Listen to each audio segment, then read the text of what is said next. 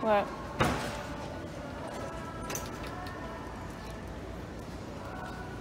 Hi guys, welcome back to Latoya Designs and Decor.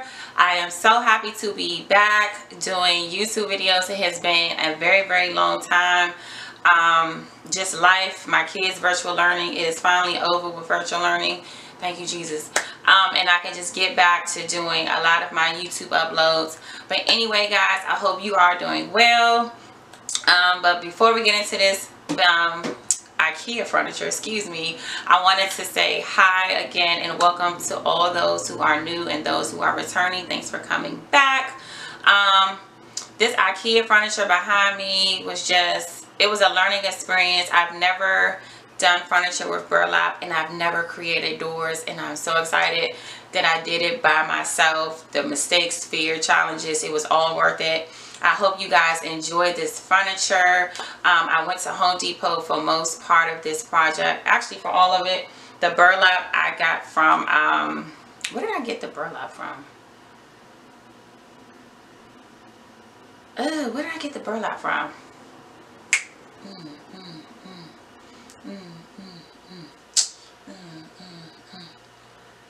Not Michael's. What's the other store? Where did I get the burlap from?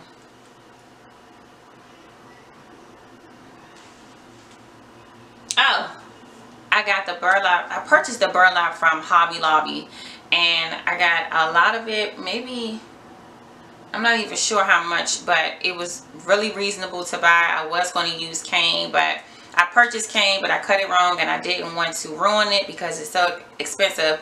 But what worked out was that the burlap had the same webbing I like for the cane, so it just all worked out perfectly. It's a nice vintage black burlap cabinet, and I love it from what it was to what it is now. I can't believe this IKEA furniture was only $20 as the as-is section in IKEA, and I picked it up, and it was just a jewel.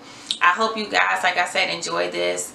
I hope you come back for reference ideas, share this, comment. I will comment below, guys, but let me stop rambling and let's jump into this good old video.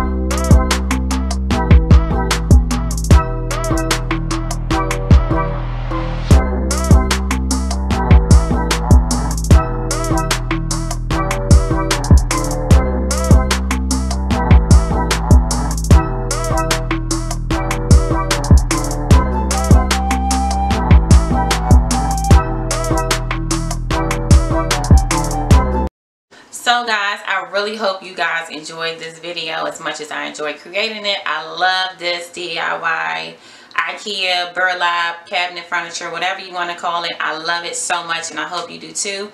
I will be uploading a video as to what I styled it with in the inside, so stay tuned for that. And any other DIY that I have, guys, make sure you turn on those notifications. And thanks for joining. Bye.